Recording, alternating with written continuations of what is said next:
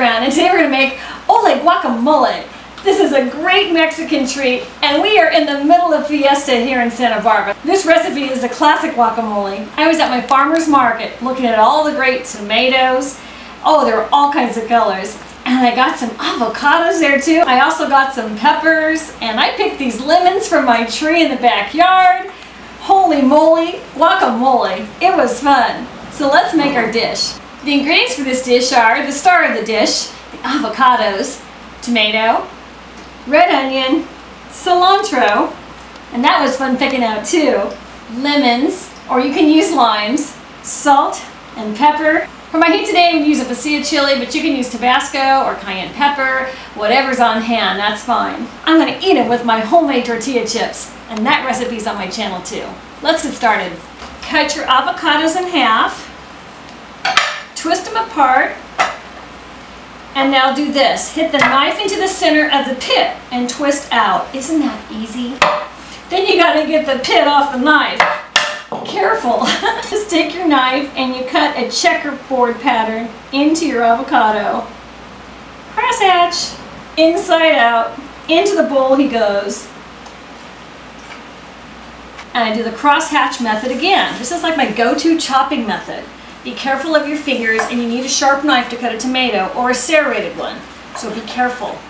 I'm adding all of these to my guacamole.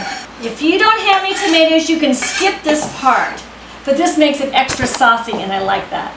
I'm adding a tiny bit of red onion, and I'm cutting it into really teensy little bites, because I'm one of those that don't want a big bite of onion when I'm eating something. I like the flavors to really blend in. I like less than 1 tablespoon of finely chopped red onion per avocado. That's all. And this is a big pile, so I'm not going to use all of it.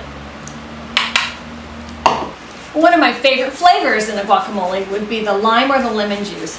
Today I have lemons, but this could be limes as well. That white stuff is so bitter, it'd be awful. If you don't want a zest because you don't have the right equipment, don't. Because it's better to leave it out than to have any of that bitter taste. Here we go. I want the juice of 1 or 2 limes or 1 lemon. My heat today is going to be in the form of a real life pepper, but you can use Tabasco, cayenne pepper, whatever you like. If you use cayenne pepper, I suggest try a 1/4 teaspoon at a time because it's really hot. So I'm chopping these up in little tiny bites because I just don't want it too hot in any one bite. You can use jalapeno as well, but taster beware.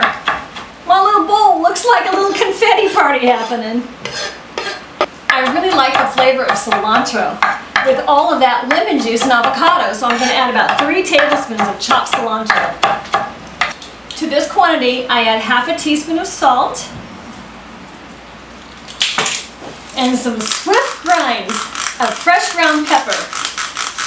Then we stir it up. This guacamole is just your basic recipe. Classic is the best in my book. So subscribe to my channel and let's keep cooking together. You can find these chips on my channel too. Oh. That's amazing.